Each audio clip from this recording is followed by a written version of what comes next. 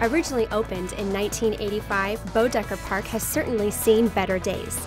The park and its aging clubhouse are set for an $8.5 million renovation, thanks to the Trust for Public Land, California State Parks, and the Mayor's Office.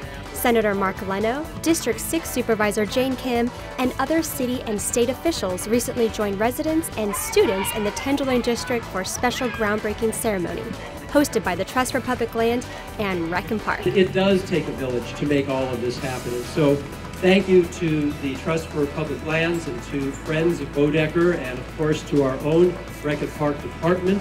Half of the funding for this public-private partnership is coming from Prop E. You see the kids that are using what's provided, but there is so much opportunity for this to be a stronger, more welcoming, healthier, cleaner, safer place for the people of this community to play.